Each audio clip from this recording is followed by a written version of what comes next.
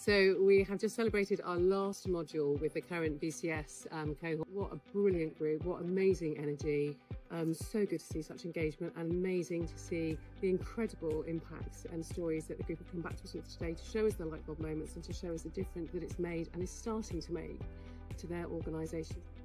I can't believe how much I've seen people grow from that first onboarding session to today. They are different people, they are different leaders, they are a credit to the VCSE sector. I couldn't be happier with the outcome of the programme. The whole intention of the programme came from the sector. The sector wanted the next generation of leaders, managers to have some dedicated VCSE specific training on 6 modules about how they could improve organisational structures and performance.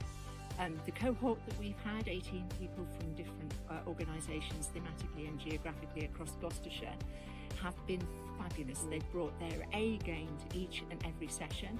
They've had peer support sessions in between. They've worked their socks off, I think, throughout the 6 months, haven't they? Yeah, they really have. And today's celebration has just been, marvellous. I couldn't have asked for a better outcome. Everybody's happy. Everybody has been so supportive of one another, and it created a really safe environment in which to share things. What's been a brilliant example over the last 6 months is, these were 19 strangers that came together in a room to have really honest conversations about some of the challenges they were facing. And I think as we've gone through this, they as organisations have connected, they as individuals have connected, and it just goes to show what a real impact it can make when you really sort of build those sort of strategic connections and allow yourself to learn and to continue learning. And that's what we're all about, obviously. I think we both agreed on every session, the learning that occurs in the room from peer-to-peer support has been just as valuable as the learning that we've had with input from the academic team, isn't it?